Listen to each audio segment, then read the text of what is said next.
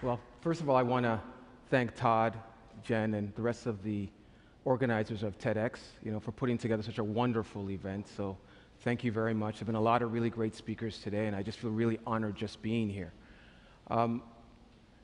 As a movie producer, people always expect me to talk about the art of movie making as well as the beauty that surrounds it.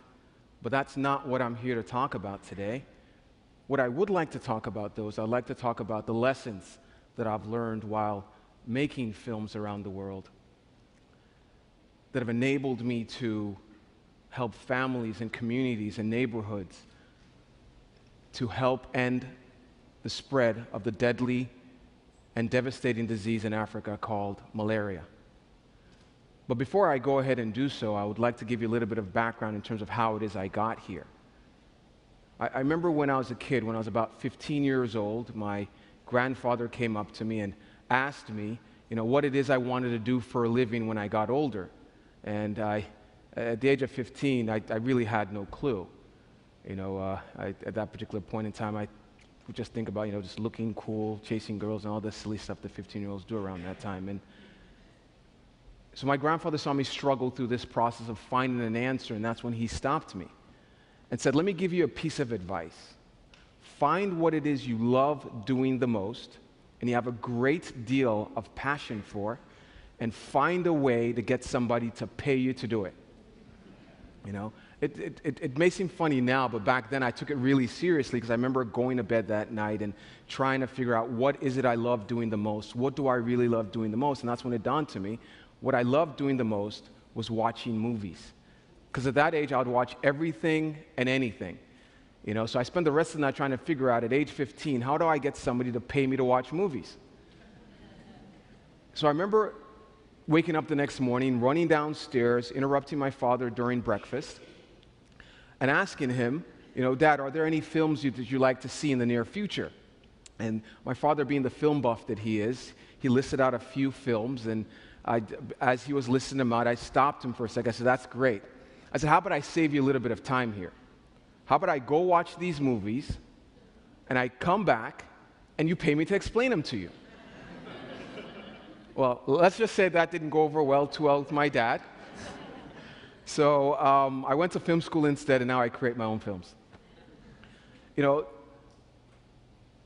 a filmmaker has taken me to my second calling in life, and that is to bring to awareness as well as help families in Africa fight this devastating disease called malaria.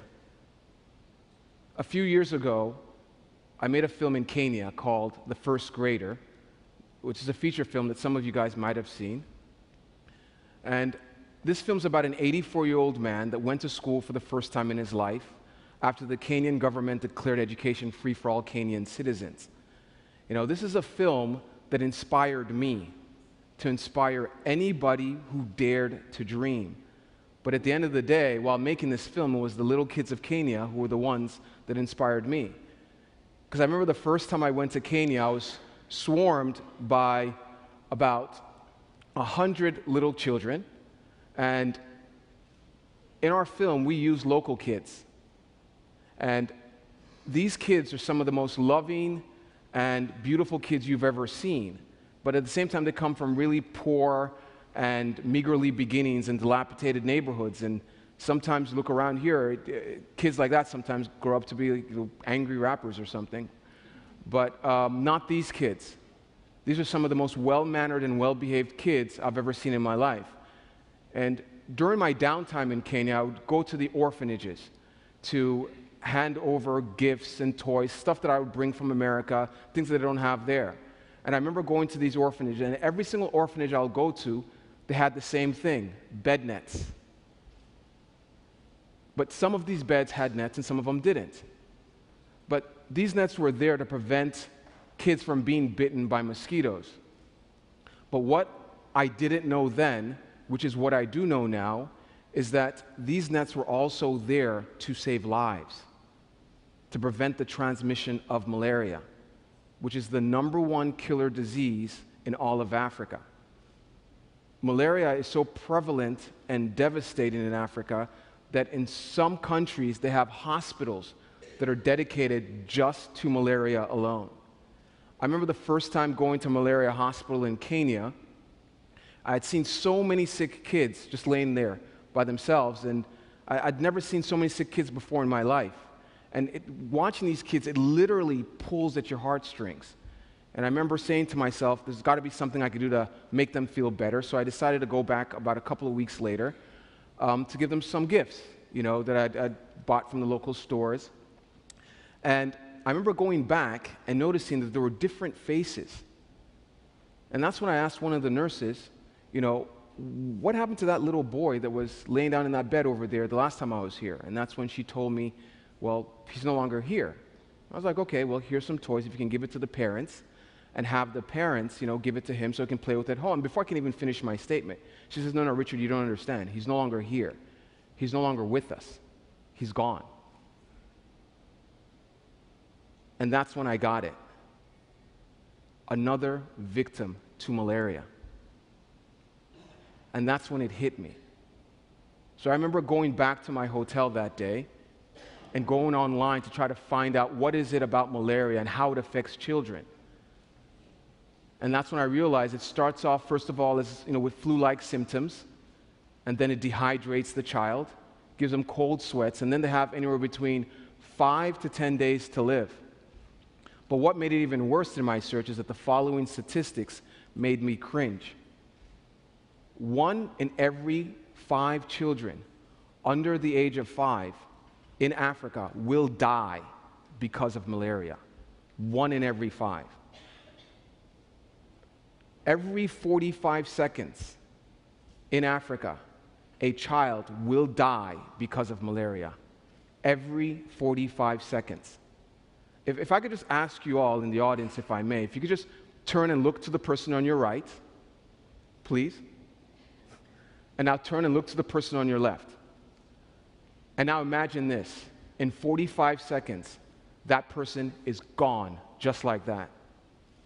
That's how devastating this disease is in Africa. That's what families in Africa go through every single day. 200 million children in Africa are affected by malaria every single year. But the sad thing about it is that these lives can be saved by a single $10 bed net. $10. $10 is all it takes to save a life in Africa from malaria. That is less than the cost of a movie ticket here in the US. But for them that are affected by malaria, that is the choice between putting food on the table and starving. So I had to get involved in some way. I had to help.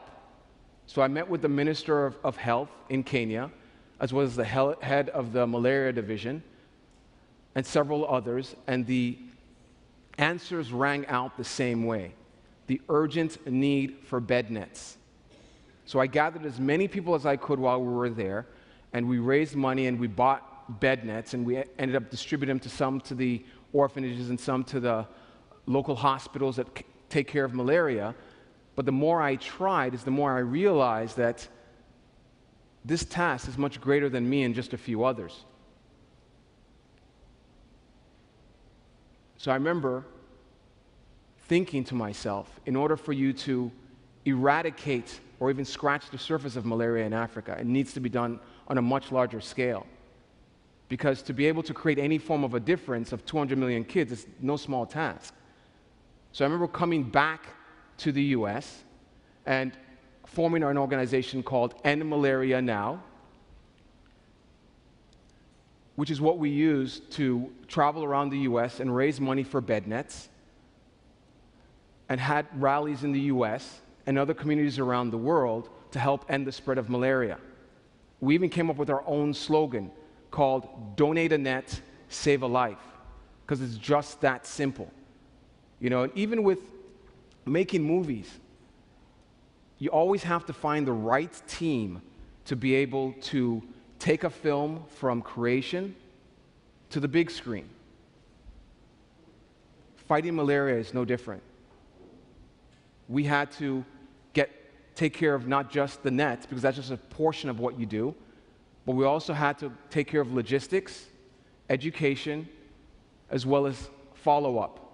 And in some cases, you deal with the local communities, and in other instances, you deal with some of their superstitions. And people always ask me all the time, what do you mean by superstitions? I remember there was an incident once when we were out there delivering nets, and there was a group of local gentlemen that refused to accept my nets. And I thought maybe there was something I did to offend or insult somebody, and I asked my translator to just find out from them why they're not accepting my nets. And that's when he came back and told me that, well, they won't accept your nets because they're white. I'm like, well, what's wrong with white bed nets? They solved the problem. And he says, well, no, what they believe is that if you put a white bed net over their bed, it'll prevent them from impregnating their wives. So what I did, I gave them blue bed nets and we solved the problem. You know, so you deal with things like that, but the education is very, very important. You have to educate them in terms of the importance of the net, why the nets are there, and the fact that it could save their child's life. You teach them how to use the nets up in the morning, down during the day, and not to take a break because mosquitoes aren't taking a break. And the day you decide not to do is the day that your child could get malaria. Yeah, but the thing is, 80% of children who are infected by malaria usually get malaria while they're asleep. So the other 20% get it while they're running around outside in the evenings.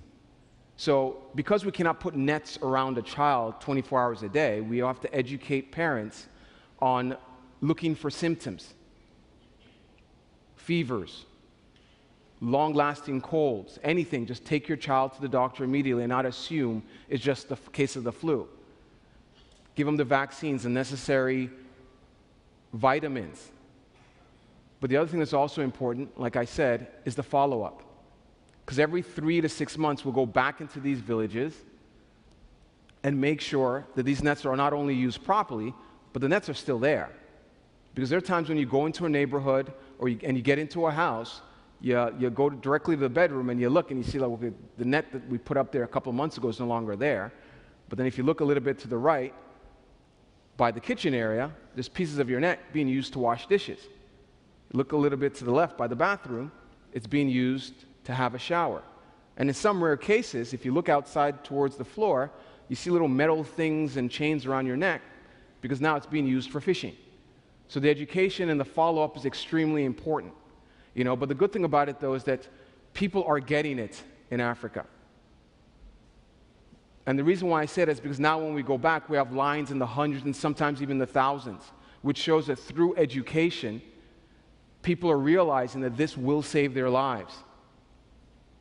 And I remember there was an incident once when we were out there distributing nets, and I was sitting down in the morning, and a gentleman came back and sat next to me, and we're both looking at the line, and he said to me with a big smile, and this is a local villager there, and he said, "Richard, I'm sure in America you don't have lines as long as this for anything, do you?"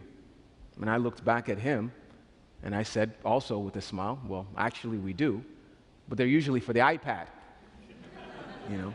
But look, I mean, the great thing about what it is we're trying to do here is that our goal to eradicate malaria in Africa by the year 2020 is being shared by millions around the world.